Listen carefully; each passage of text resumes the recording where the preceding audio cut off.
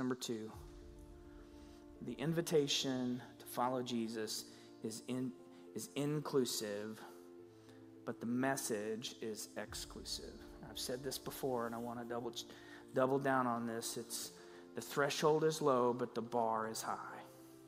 Right? The invitation is for everyone. It is wide open. We see it in the life of the New Testament church, this budding, growing, diverse community that were just following Jesus. They just wanted to experience God. No matter their age, their gender, their race, their status, where they were from or what they had done.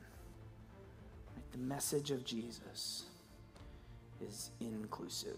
The message of Jesus is inclusive, but it is also, the gospel of Jesus is exclusive.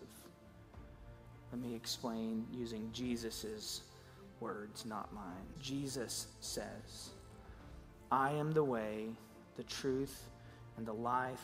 No one comes to the Father except through me.